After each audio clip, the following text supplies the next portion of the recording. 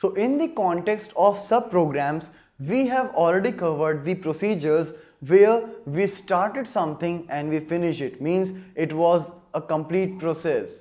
But if you want to do some intermediate operation and you want to return some value, you can go for the functions.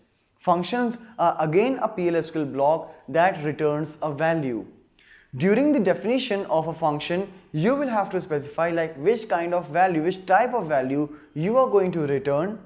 Like the procedure, you can pass the parameters as well, but here we will just try to use the in parameter, means we will not return the value from the function throughout parameters, but here we will use a return keyword for returning the value, and it can only return a one value.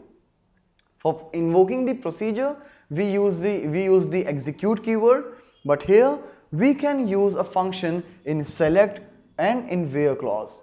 As while working with the select statement in the Oracle SQL video tutorial, we have already called some predefined functions with the select and in where clause. So similarly, when we will create a function, we will also call our function in the select and where clause. So let's see practically how to create a function and how to consume it.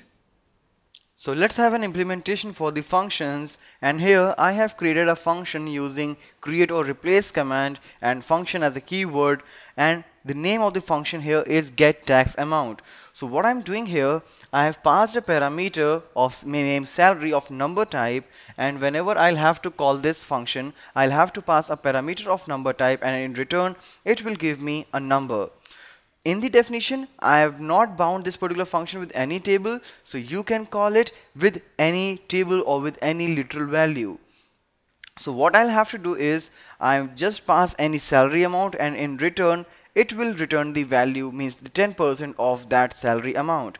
So let's execute this. The function is created. Now I can call it with any particular table. Let's say there's a command called select first name, last name, salary, and let's say get tax amount salary from employees. So as here you can see, whatever we got in this output, here is first name, last name, the salary, let's say it's 4100, so the 10% is 410, right? That's the tax amount.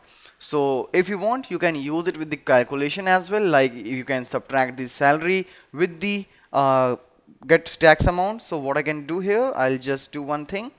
I'll say minus, and here I'll give an alias like in hand salary.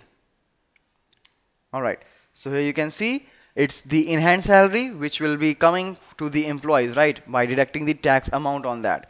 So similarly, you can just start creating the functions and you can use it as per your requirement.